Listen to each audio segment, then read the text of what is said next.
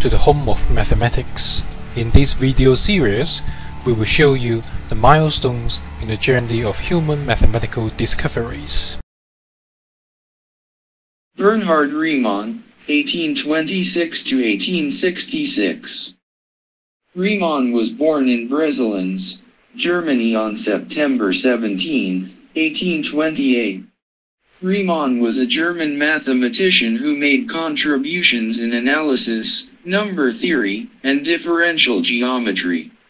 In the field of analysis, he is mostly known for the first rigorous formulation of the Riemann integral and his work on Fourier series.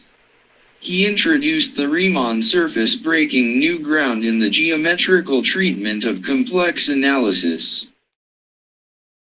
His famous paper in 1829 on the prime counting function containing the original statement of the Riemann hypothesis is regarded as one of the most influential papers in analytical number theory. Through his pioneering works in differential geometry, Riemann laid the foundation of mathematics for the general relativity. He is regarded to be one of the greatest mathematicians of all time.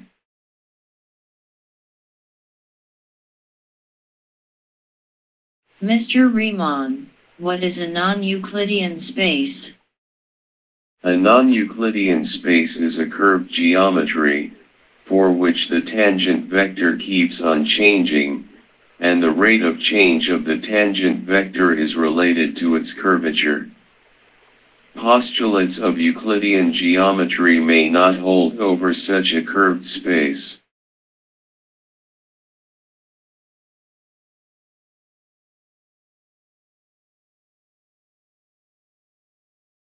How can we ensure that the differentiation of a complex function is well defined? Well, provided that the limit taken from any direction approaching a point is always the same, and this condition can be guaranteed by the Cauchy-Riemann equations.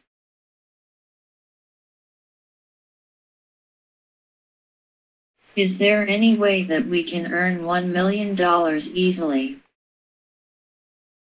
Oh yes, if you can show that all the non-trivial zeros of the Riemann Zeta function are complex numbers with the real part equal to 1/2, and I should wish you the best of the luck.